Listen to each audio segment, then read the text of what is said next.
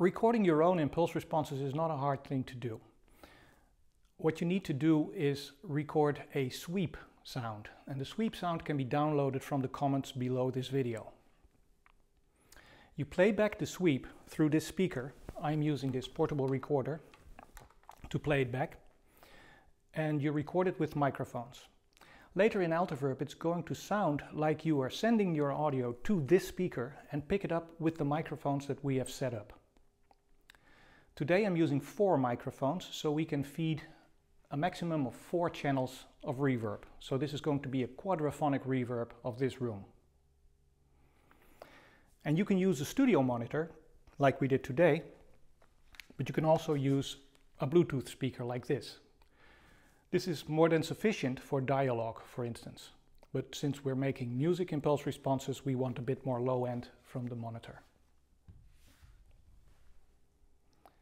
First thing we're doing is we're going to play back some music to record it so that we can later prove that in Altiverb it sounds like the real thing.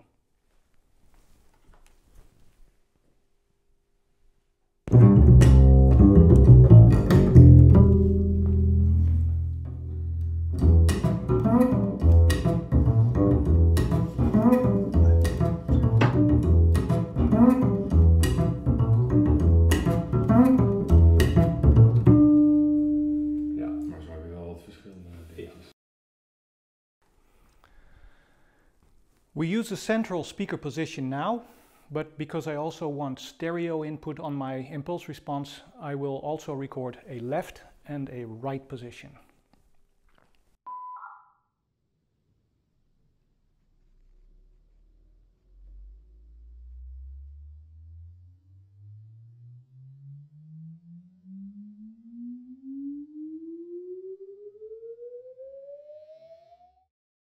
Here are my recordings. This is the center speaker position, and this is left and then right. Note that the blips are all in there. Now in Shared AudioEase Altiverb Impulse Responses sits the IR Tool folder. Double-click the IR tool and select this folder containing the sweeps.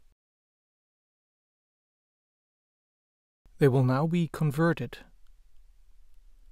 to the user-created IRs folder. And when that's done, I insert an Altiverb, a quad one because I recorded with 4 microphones. And in the user folder, I rescan. And here they are. That's it. Thanks for watching.